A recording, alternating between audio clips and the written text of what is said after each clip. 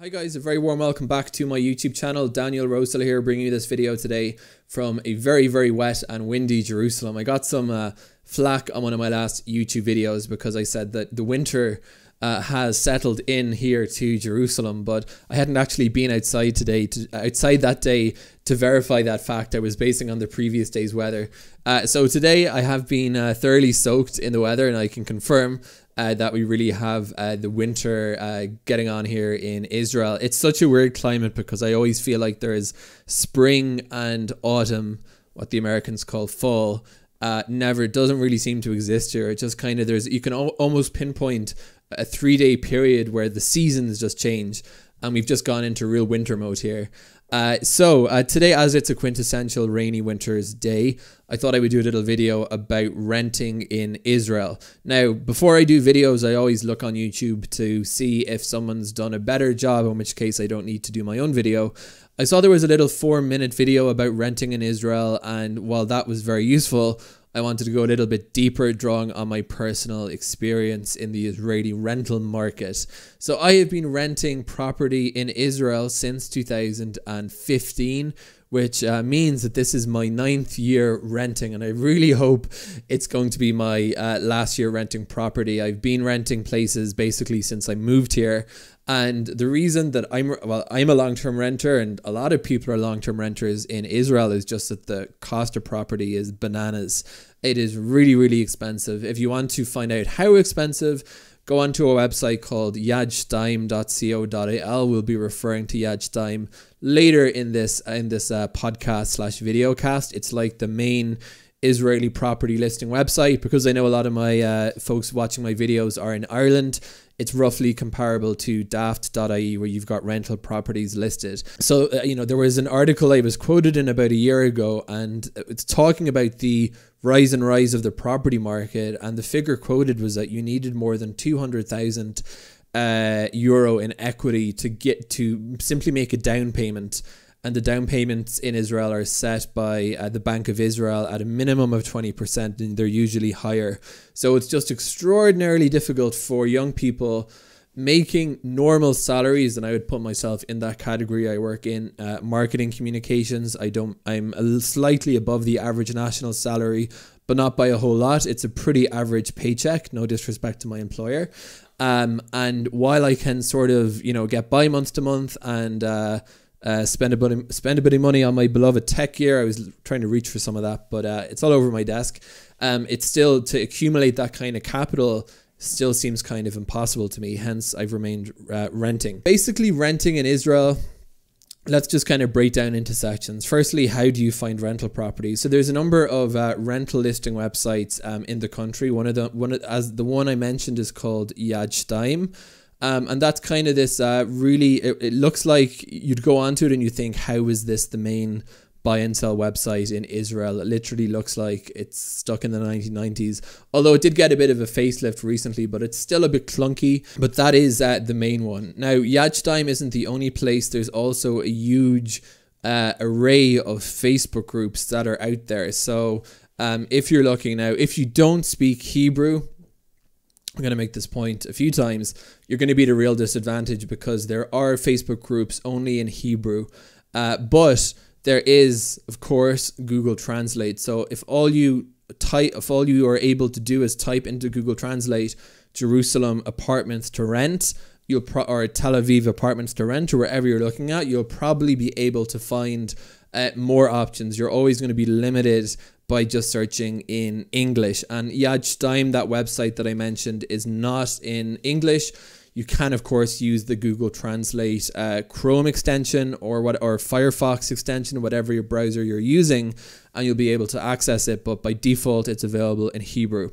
So that's where most people find rentals. Some people find them through word of mouth, through friends. But if you're coming new to the country without any network as such, your best bets will be keeping an eye on those two websites. Now, how are rentals in Israel priced? So the typical price is going to be quoted in thousands of shekels per month, right? So let's say 8,000 shekels per month would be very typical, and in Tel Aviv you could be getting all the way up to 15,000, or for luxury stuff 20. There's really no ceiling here. On those websites like Yad, you can put in your budget, which of course is useful. Now there's a few costs that are important to know about beyond the actual cost of the rental. So the cost of the rental is number one. The second thing you need to ask about is something called Arnona. Arnona is a municipal tax that's levied on business and rental and privately owned properties in Israel. It funds the local municipalities. So the rate of Arnona is going to vary depending on where in the country you are and even where in the city you are. So in Jerusalem, where I've been living, there are different rates of Arnona per different neighborhood, and it's based on a per square meter.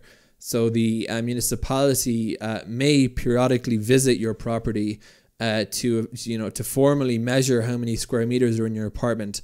And that's another point really in Israel, for those who aren't familiar with the country. We're usually talking about, at least in the big cities, renting properties. Of course, there are standalone detached houses in Israel, and there are some of those on the rental market.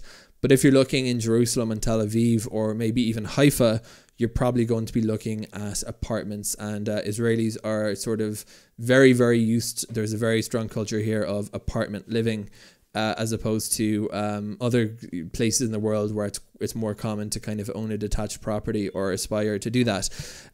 Okay, so Arnona basically sometimes is included in the rent. Now, technically, the responsibility falls on the tenant, but sometimes the landlord, for the sake of simplicity, will tack it on to the rent. So you can ask how much is, so but in the normal situation in which the Arnona isn't quoted, you need to ask what's the Arnona, and they'll give you a figure per month. And it's not insignificant. It might be, on that 8,000 hypothetical 8,000 shekel apartment we talked about, that might be 500 shekels. So you need to ask that. And the second thing would be the Vaad bayit. That's a kind of common thing. Vaad bayit means committee for the house. So because most Israelis live in apartments, there is a committee which takes care of the common spaces in the apartment. That's the Vaad. In modern Hebrew, the Aleph and the Ayin are not distinguished between, but it's Vaad technically, Aleph Ayin, I believe, and they are the party responsible for for what's going on. So the Vaad bayit can vary from a kind of very tokenistic charge of maybe 50 shekels per apartment per month, and what that money is typically used for is keeping the public spaces clean, paying for the electricity in the public spaces, like the lighting. But the Vaad bayit can be more expensive if you're living in a high-rise with an elevator, because those are very expensive to maintain. So that's you need to ask the Arnona, you need to ask the Vaad bayit. And utilities, as in other places in the world, in Israel we pay for our water as well as our electricity, needless to say. So you can ask what those bills work out to on average. Now, the average tenancy duration in Israel, of course, all kind of permutations are possible. It's 12 months. So most people are renting out property here for 1 year. And typically, you'll give your landlord checks. Now, again, there's no kind of legal stipulation as to how this works.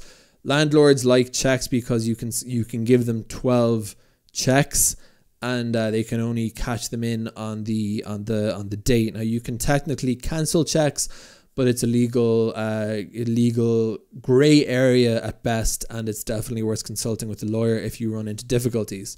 Speaking of lawyers and rental contracts, so there was this sort of attempt to make Israel more rental friendly. The reason Israel is not rental friendly is really because I think property has gone up to such an extent, and it used to be quite easy to buy property here, and that has just changed dramatically over the past couple of decades. So we're now seeing a new generation of Israelis who cannot afford to get on the property market, and thus the incentive and the expediency for Israel to actually legislate a proper tenant protection code has been growing, and I expect and hope to see more regulations, better regulations in coming years. It's currently a little bit of a grey area, or not grey area, but the regulation isn't necessarily imposed that well.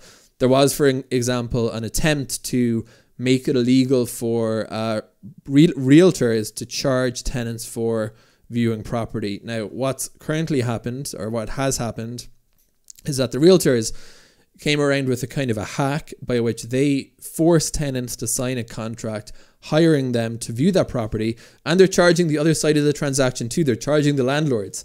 So it's really a bit of a scam, in my opinion. But unfortunately, when everyone in the market does this, you can technically find an apartment without a realtor, but it's very difficult. So the vast majority of people are kind of de facto forced to hire realtors, and their fee is typically 1 month rent plus VAT of 17%. So when you're looking at the cost of a property, you're looking at the monthly cost of the rental, you're adding onto that the Arnona, you're adding onto that the Vaad bayit, then the utilities, and then finally you might also be adding onto that the realtor fee plus VAT, and divide that by 12. So you can build a little spreadsheet if you want to see what your actual monthly costs are, and they might come out as quite a bit higher than just the upfront cost of the rental. In terms of legal stuff, so you can pay lawyers to review a rental contract. We did that for our current rental, and it's about like 400 shekels or 350. Yet another expense, unfortunately. But they can spot some clauses that are potentially illegal. And the rental contracts here, if you bother to read them, which you should, are usually pretty grim reading. It's a set of obligations on the tenant, typically forbidding subletting, putting all kinds of responsibilities on the tenant, and not really very little to none on the landlord. And that's why I say that we need stronger tenant protection codes here in Israel, because the current situation whereby so many people have to rent, but renting involves agreeing to these draconian terms, doesn't really suit so many people's interests. And that's basically it, I would say. In terms of utilities, when you join a new apartment, you typically have to take over the Arnona, take over the electricity meter, take over the internet, take over the utilities. And when you leave, the system for getting off the Arnona varies by municipality, and I would say it's a very imperfect system. In Jerusalem, you have to pay the Arnona. Really, they want you to pay it by year, which as a tenant is very problematic, because you might have a January to January lease, a June to June lease.